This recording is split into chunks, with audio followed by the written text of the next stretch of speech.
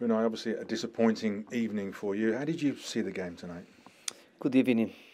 Yes, we can feel disappointed with the result, with some mistake we made tonight was not normal, but we have to try to add some players as well in the team, trying to get with them the balance in every competition we are going to face, and really we started at the beginning. I think controlling of the game, not being very efficient getting their box, but controlling with keeping ball possession.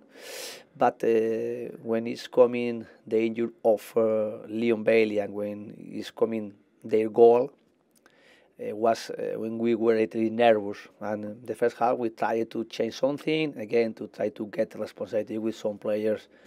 They are with experience. And second half we started at the beginning well, but only 3 4 minutes because we made another mistake and they scored. And then was very difficult to came back the result, but we tried and we played better.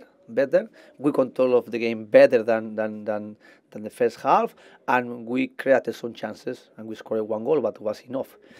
We have to move on quick and think on Saturday in Premier League and Brighton is going to be very very important. And here at home with our supporter, trying to keep the same structure tactically we were doing, and today we broke it, but we have to try to recover again. Mm-hmm. And once the game sort of edged into the last 20 minutes, you got the goal back. Came close a couple of times to getting the equaliser. Yes, we were close, but we didn't do.